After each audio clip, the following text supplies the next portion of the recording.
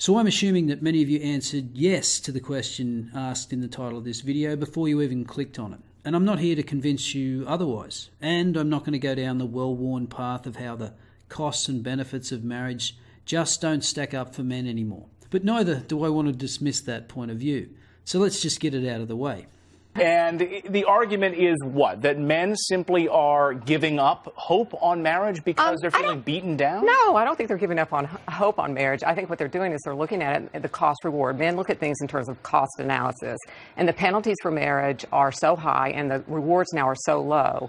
First of all, there's legal costs of marriage. There are so many men now who are just saying, you know what, it's just not worth it to me. I'm going to be stuck paying the alimony. I'm going to be stuck paying for child support. And it's not just legal reasons. It's also psychological ones where men feel that basically they don't really have rights in marriage. Women hold all the cards now in reproduction and all kinds of things, and men don't.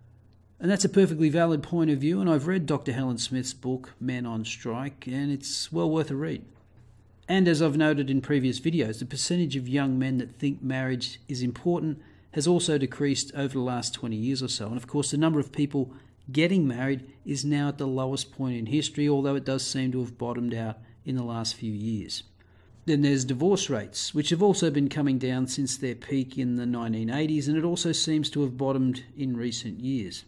This chart shows quite clearly that people married in the 90s and 2000s are less likely to get divorces than those that married in the 70s and 80s.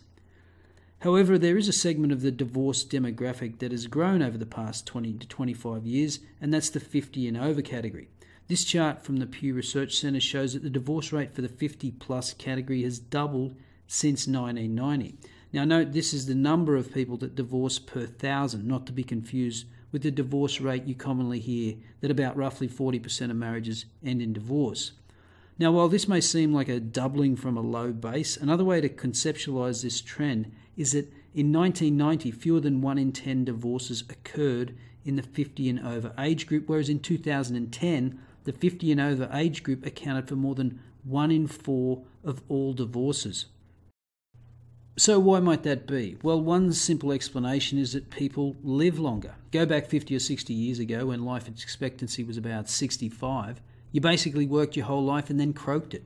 Since 1990, whilst divorce rates for older Americans have been going up, widowhood has remained the same amongst men and actually gone down for women. Today, people retiring at 65 now have to plan and think about what they're going to do for the next 20 years or possibly more. The book Calling It Quits, written in 2007, detailed this phenomenon. Although it does rely on a lot of anecdotal accounts, the main reasons cited are that people are living longer, have more disposable income, and want their later years to be more satisfying, something they didn't have to contemplate half a century or more ago. Of course, there is the empty nest phenomenon and the fact that women are more financially independent. After all, women are initiating approximately 2/3 of divorces, although that won't stop them from abdicating responsibility for their actions, as I detailed a couple of weeks ago, the growing number of women that are finding themselves homeless in their 50s and 60s.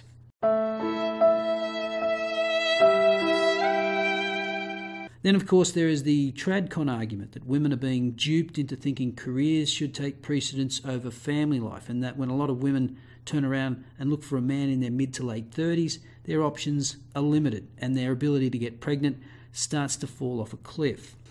Lauren Southern gave a lecture on this topic recently, and this is not an endorsement of that lecture. I'm not a big fan of traditional conservatism, or at least the kind that has some nostalgic yearning for a bygone era that we can never return to. So this is where I want to make a departure from the usual arguments based on a recent podcast I listened to on the science of extending life. And to be clear, this is not about living forever, but making people more healthier for longer, which will result in longer lives, but with much less disease and disability. Because what's the point of living to 120 if you're just going to be as debilitated as the current 80-year-old, but just for another 40 years?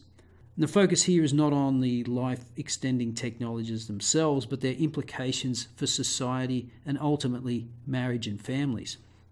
So this short excerpt comes from an episode of the A16Z podcast that was recorded back in April this year.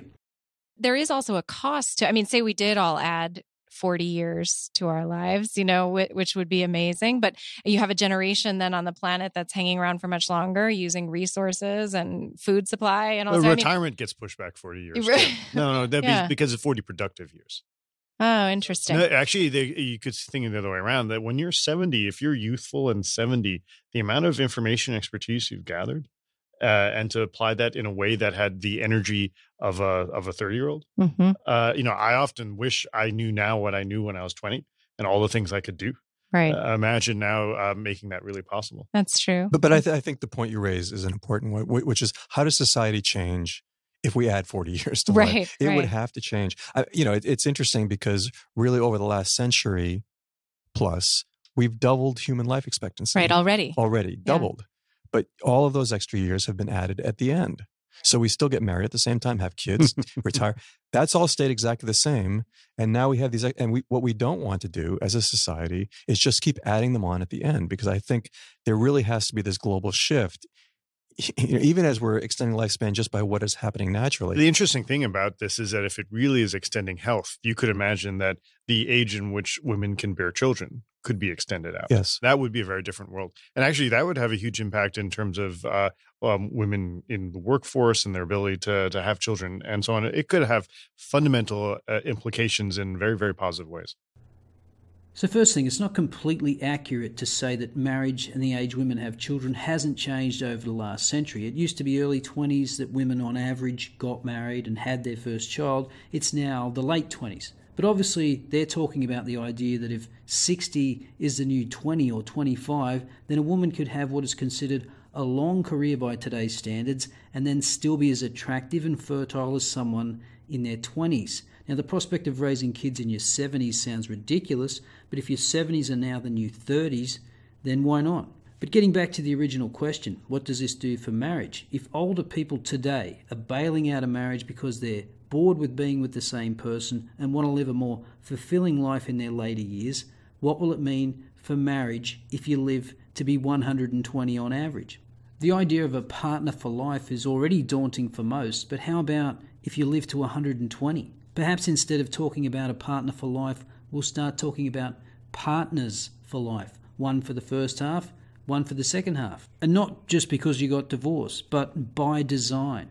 And what about those type of marriages that are the cheaper to keeper type? Well, if you're thinking that way at 50, you might be more inclined to get divorced because you know you've got another 50 years to rebuild your life if you're going to work until you're 90 or 100 years of age. Anyway, this is obviously all very speculative. It was designed to spark some discussion. So what do you think will be the consequences of life extension technologies on marriage, families, and work life? Let me know your thoughts in the comments below.